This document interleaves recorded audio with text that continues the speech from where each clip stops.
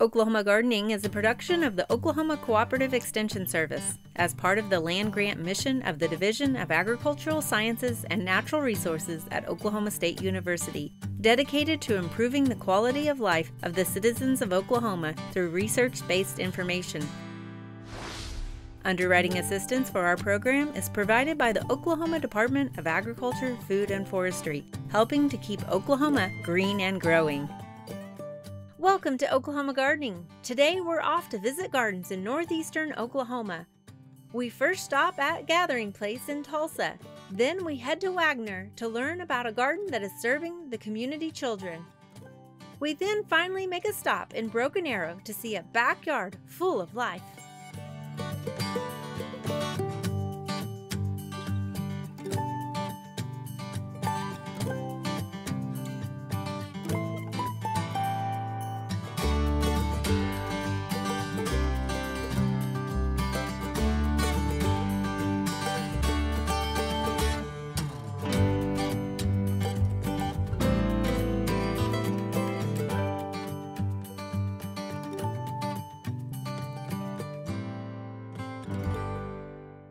Today we are here at Gathering Place in Tulsa, Oklahoma, and joining me today is Stacie Martin, who is the Director of Horticulture and Operations.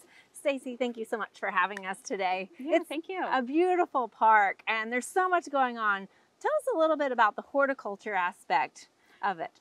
Yeah, so many people may have been to Gathering Place for some of our amazing playgrounds and some of our amazing events, but we actually have a really awesome landscape as well. Is designed to be wild, replica of some of Oklahoma's native ecosystems, and has very sustainable perennial displays. Starting in Adventure Play, one of our most popular areas, we have 300 trees that are original to this property that we spent a good amount of time figuring out how to preserve and how to protect and how to maintain their health. We then planted 6,000 additional trees, and as gardeners, we all love trees. We love the shade they provide, we love the ecosystems and the birds that the trees support, and we also really love the water, stormwater benefits and carbon sequestration. Absolutely. And so, I mean, trees are just one aspect of the whole ecosystem that you've created here. So behind us is the kind of the native area too? Yes, behind us we've got Peggy's Pond, and we've got our wetland gardens. Our wetland gardens is a way for the pond water to cycle through the gardens and filter out some of the pollution. We got a lot of red-winged blackbirds, and we get a lot of herons around here. And when you're at the pond, one of the most popular activities is to feed the fish. So tell us a little bit too, as we venture further in, because this is kind of up at the entrance, as we venture further into the park, I know it sort of represents the ecology of the whole state. Yep. How does that play out? So if you've driven down Riverside, you've seen some of our wildflowers. We have 16 acres of prairie. We've got shortgrass prairie, we've got tall grass prairie, and you know, monarchs were recently declared endangered by the IUCN, so we're always planting milkweed. We can't wait to see our monarch migration come through in September and October. That's awesome. Some other areas, you know, for your more traditional garden spaces, your more colored displays, one of my favorite places to visit is Sky Garden. Sky Garden has a number of different plants. They're always something in color. It overlooks the Arkansas River, and all of the species are perennial, so it's a really beautiful place. So it's a really great place to come as a gardener and kind of see what I need to plant in my garden to keep that season going throughout the year. Yes, exactly. It's a great place to come and learn about different species. We have over 400 species here, so there's something new for everybody. And I know there's also an area that kind of represents southeastern Oklahoma. Tell us a little bit about that. We have this pine palm area that replicates some of the pine palm gulch in southeastern Oklahoma.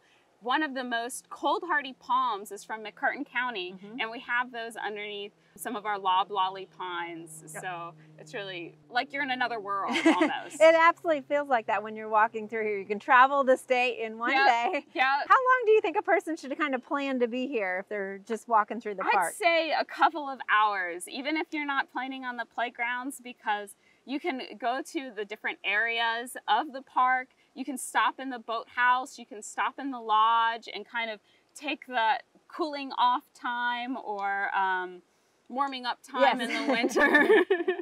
And you get a really different vista and a different view from all of those areas as well. Well, and there's actually a lot of topography, right? So we're right now kind of low on the lake here, but you can get high up onto some oversights and things like that. There's a lot of geography, topography, and then also just the materials that are used in the design, the rocks and the wood. Tell us a little bit about all of that. So the site was originally flat. And so the landscape architect worked really hard to create some interesting areas. And I'm telling you, the hills are one of the most popular play elements for some of the kids as well. People love running up and down the hills, but we've got these rolling lawn areas. We have this garden called Four Seasons, which is a rock garden, and it's got rock columns, and that's really a replica of like Chandler Park. Yeah, there's a lot of that exposed rock, and I don't know a gardener that doesn't also appreciate rock in the garden as well. Yeah, exactly. So definitely you've got a lot of wildlife that kind of comes in here with the birds and the insects and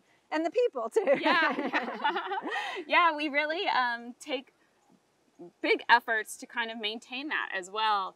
For example, during the winter, we stagger our cutbacks. So our prairies don't all get cut back at the same time because we want to provide habitat for some of the native pollinators, the native insects, the native bees, even so much as the cattails.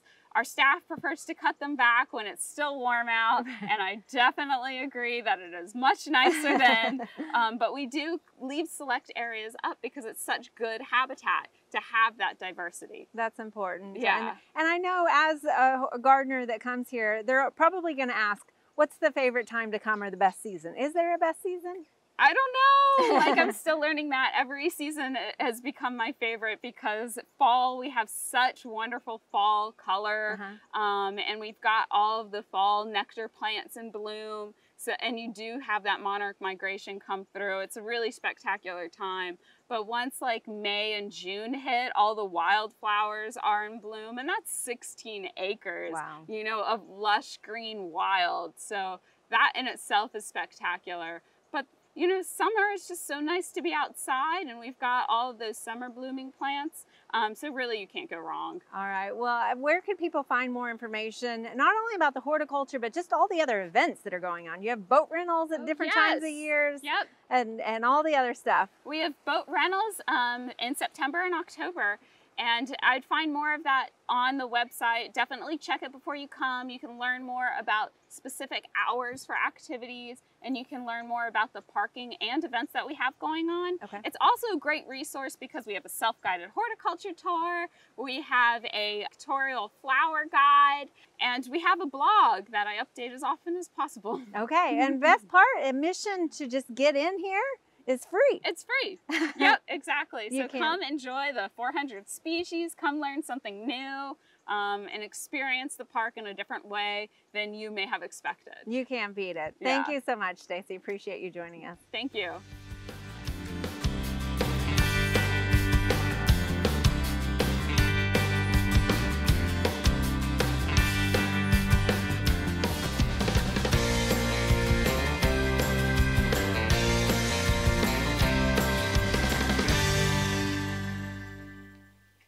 We are here in Wagner, Oklahoma at the Lincoln Enrichment Center. And this is a place of learning for people of all ages. And joining me today is John Jones, who is the executive director of this area, this center. John, tell me a little bit. We've been talking for about 2 years. I think our initial communication came about during COVID. So how long have you guys been operating here? Well, we've been here for a little over 4 years. This is very exciting for us to have you here. We've worked with Oklahoma Extension, the cooperative they've sent out. So many wonderful staff members that works with our kids will take stuff out of the garden, actually use it in cooking. So we love that partnership. You really like to get the kids outdoors, right? Absolutely. Get their hands in the dirt, and I found that they just take to it naturally. And it's I see why it's used so much for teaching instruction, because it really teaches the patience. Yeah. It teaches things aren't immediate. It teaches that there's work involved in things, but when they get to see things set bloom. Today we got a great guest arrival. Our swallowtail caterpillars appeared this morning. So starting to understand how nature works. We're very fortunate. A lot of our local gardeners have really poured themselves in, like Nancy Wagner, on showing us how to set up the native plants that are actually going to help our pollinators here. Okay. So we try to have it educational, but also beneficial for the community. Yeah, and I know this actually started kind of as a service to the community, right? Tell me a little bit about the school system that changed their schedule and you saw a gap there. They went to a 4-day school week, and Dr. Suzanne and I, we don't have children, but we were traveling through and we saw kids out playing literally in the dirt down the street. So to now see them playing in this kind of dirt and this kind of yield is wonderful. But the 4-day school week in larger communities, Tulsa, Oklahoma City, you have things like Boys and Girls Clubs or large churches that have day programming. We didn't. And so many of our kids, we have a disproportionate amount of Section 8 housing here, kids at risk. We needed a free day service and program for the kids. And we didn't want it to just be a drop-off center. Right. We wanted it to be a place that taught life skills. And so to see the community come together here, and that's what we're hoping this serves as a model for other communities when we start, leveraging and pooling our resources. Right. We have 4 to 5 retired teachers. They couldn't get enough. They come here. One-on-one time with the students and reading, writing, math. We do have a laundry here, washer and dryer, but we want to expand and have a full, hygiene facility for our kiddos. Right. And just continue to expand this. Hopefully you'll get a nice shot on your way out and see what the community did here with a new playground for the kiddos. So we have a lot of plans here. Things got slowed up a little bit with COVID, but there's no stopping hearts that are passionate and focused. So tell me a little bit about the age range, specifically on the kids that you're looking or trying to work with. Well, because of our numbers being an all-volunteer program, we really had to focus in on our younger kiddos right now. So we're really working pretty much with pre-K through 6th grade. Okay. Fortunately, we have a lot of exceptional high school students that come out here and volunteer. It's nice to have some talented, passionate young people with them. And so to see the different ages, this really is for all ages. We're really believing that we're going to get a long-term use of the facility here, or the property transferred to us, get the funding necessary where we can have staff and be open every day, have a community gathering center down here for our community, the grandmothers and grandparents with their kiddos, and have a wonderful place down here for the weekends for them to be able to enjoy. Yeah, so your current schedule is just to fill during the summer 1 day a week, and then also specifically in the school year 1 day a week, is that correct? We focus on that, but in all honesty, you drop by here, you may see us some days like today where we have 8 to 12 kids, or maybe other days we have 25 to 30 kids, but we're really in reality working with about 200, 250 kids and their families. Wow.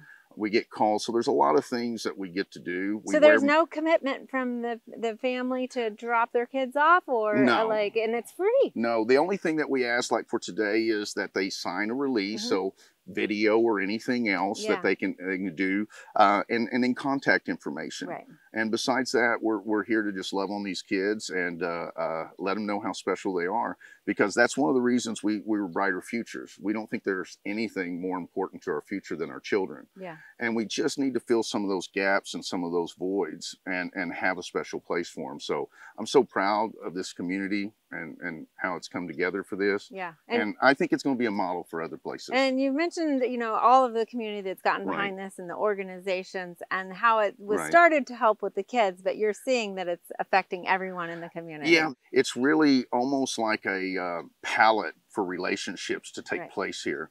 And so people come out here kind of not knowing exactly what they're going to do, maybe an arts or crafts project, and then it just turns into so much more.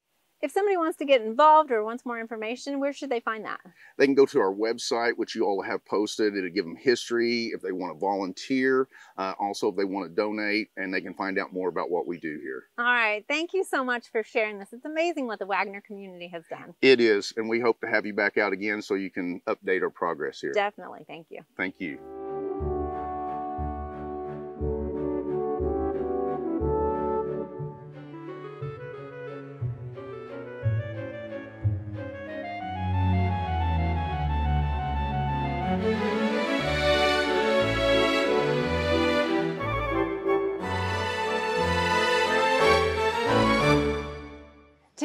in Broken Arrow at Brent and Suzanne Geubelle's home. And I have to say, when I was driving through this neighborhood, Brent, I knew which house we were stopping at because this is just an explosion of color. Well, thank you. You're welcome. You've got beautiful hydrangeas and so many beautiful flowers. Tell me a little bit about kind of your planting style. Well, summer, winter, and fall, basically. And I have all the pansies and tulips and daffodils coming up. And then when they start to looking the best, I rip them all out and then put in my summer annuals.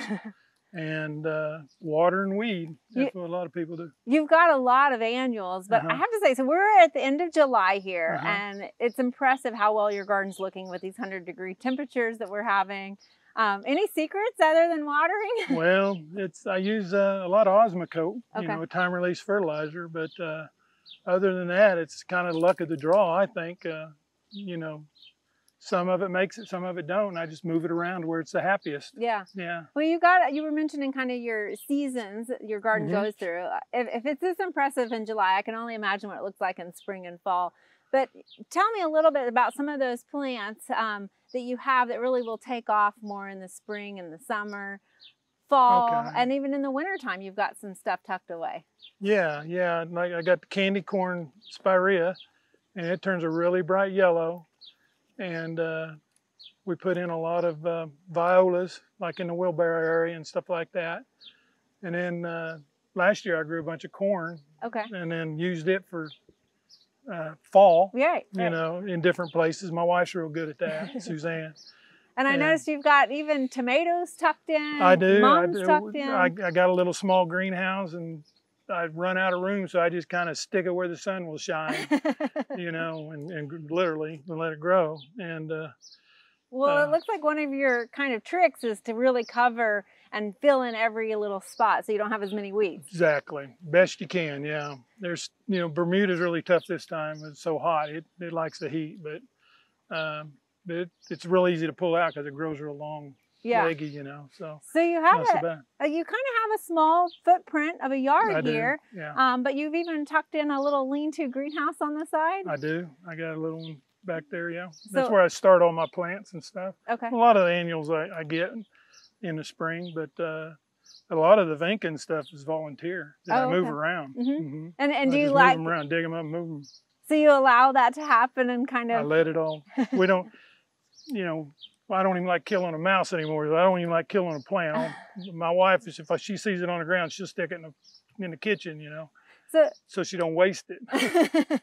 You've also got some gladiolus that are still coming on. Tell me a little bit about what you do with your glads. Well, the glads, what I do is I stagger them. You plant them in the spring, and then once I put down like the first 100 bulbs, and then I'll wait 2 weeks and put down another 100 bulbs in with them, and then another 2 weeks, another 100 bulbs, and then whatever I have dug up from last year, and then they bloom all summer long that way. It's not a full giant flash all at once, but it staggers it. And then I got other stuff coming on, like the zinnias and that kind of stuff. So you actually dig them up every year so that you can replant them? The ones I can remember where they're at, yeah. Well, you've got a lot squeezed in your front yard, just looking at your yard. And I love how it transitions to the shade as you get closer to your doorway there as well. I can't wait. Can we go take a look at the backyard? Absolutely. All right, thank you. Let's go. Okay. Brent, I don't know how you squeeze so much in. You've got a lot back here, and it's a fairly, like I said, smaller backyard, and a little bit of a, not just your typical square backyard either. So you're taking advantage of every square foot. Trying to, yeah. It looks like, so this bed's maybe 3 feet deep, but you have taken advantage of the vertical element here. Yeah, we're trying to kind of cover up the fence and block some of the neighbor houses, you know, and some of the sound. And you've even squeezed in more trees with your Vitex here. Yeah, the butterflies and insects really love this thing when it's in full bloom. Oh, I bet. And it grows like a weed. It grows fast. So you like birds, right? Yeah, lots of. Every year I got to add a house because I keep getting more and more martins. Yeah. And they're having a little trouble this year because the babies are getting too hot in the nest and they're jumping out. Oh no. So they're having to feed them on the ground, but most of them's already left. And I'll take all those down in the winter and Okay. put them up, and then put them back up in February, and here they come again, and they're flying around. And then I've got this little, Is this for your dog? I was going to ask about he that. thinks it's his. He digs it up, everyone. He's just a puppy. That's Mr. Bentley. Okay. But the sparrows, this is one of the best things we ever put in. We like sparrows because they built a lot of houses around here, and they killed a lot of our woodlands. So we don't get all the pretty birds that we want. We do get cardinals, and we had a bunting once. We get ducks, a lot of mallards. They'll come back here and land, and I feed them corn. And then in my water pond, I get herrings that eat my fish. Wow. But anyway, the sparrows, they love to take sun baths or sand baths in this thing. Sometimes that thing would be just totally covered. And then they just fight over the holes they dig. And we just sit on the our couch thing there and watch Just them all enjoy play. them Yeah, play. we enjoy it. That's what it's all about. The insects. You've got, your bird bath here, but I think that's a feature sometimes people don't think about for birds is Right. the dust bath that they I like. try to tell people, put in a dust pit or something, because it's mostly sparrows, I won't lie to you, which I got an albino sparrow that comes in. Really? Yeah, I got a picture I'll show you, but they're unusual. You don't see very many albino No, I bet. sparrows. But they love that thing, especially the hotter the better. Well, you've got a lot of vertical elements that I'm sure the birds are liking. Even the honeysuckle vine you've got growing. How's that being supported there? Well, I got an old wagon wheel I found and put it up on some stakes and tied it to the house. And kind of overhang now, it's turning into a big kind of ball now. But. When we talk about gardening and design, we always talk about having those little spaces to kind of discover. And you've definitely done this in a smaller yard here. So not only the water garden, but also, it's hot, right? So you have a little respite here. Yeah, we got a little umbrella. It's really cool, a lot cooler down here at night. The South Carolina jasmine will grow over this whole entire thing, and it'll be the prettiest yellow in the spring. We got to have all the different colors. Yeah. And it's a bird magnet. And I assume the sunflowers are for the birds? They are. I grow them, I kind of start them and plant them at different times. They're mainly for the finches, and they like the zinnias too, and the coneflower seeds, and we just enjoy them. So your wife mentioned Little Mexico. I thought I've seen everything. Where's that at? Yeah, she's got a little spot over in the corner back there, and she calls it her Little Mexico, and she really enjoys it back there. She sits there at night and watches the stars and all that kind of thing. She's got her plants back there, the hibiscus and the Mexican heather and Mexico. So another little space you've created. Yeah, that was all her idea, yeah. So tell me, obviously you clearly love gardening. What's your favorite aspect of all this? Well, I like to share it with people. We don't get a lot of people, but in the front yard, people walk on the sidewalks all the time, and if I'm out there working, they'll stop, and it's a conversation piece, and I give them cut flowers, the ladies, and they all really enjoy it. And I've had them knock on the door, and the kids wanted tulips, and gave them all tulips, and that's what we enjoy. And for the insects and for the birds. Well, thank you so much for sharing your garden with us and all of our viewers today. It's just beautiful. Well, thank you very much.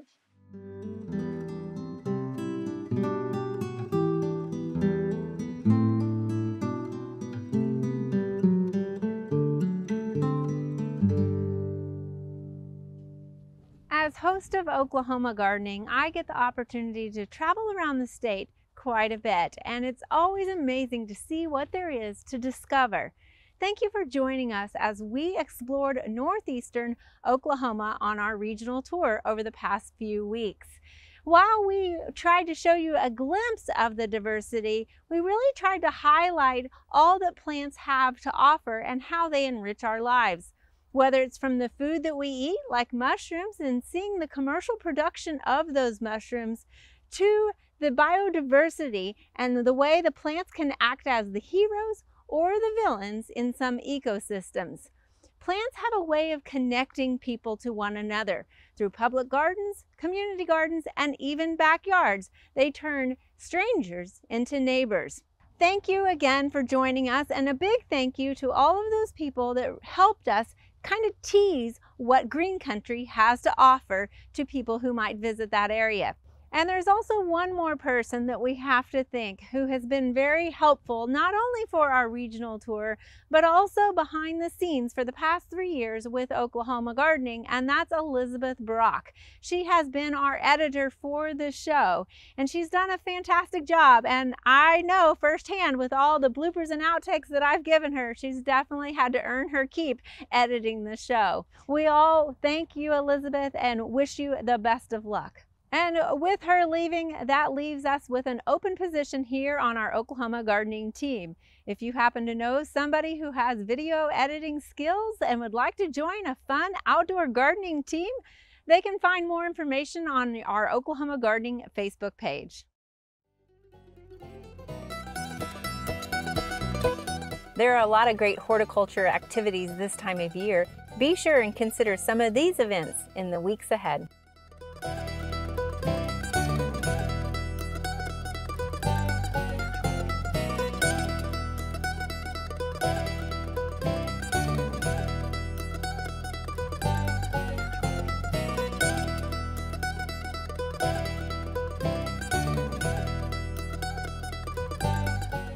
Next week on Oklahoma Gardening, we've got another great show headed your way, full of pretty plants and creepy critters.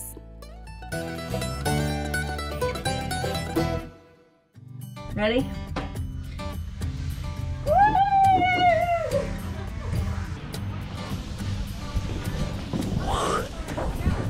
That's a blast.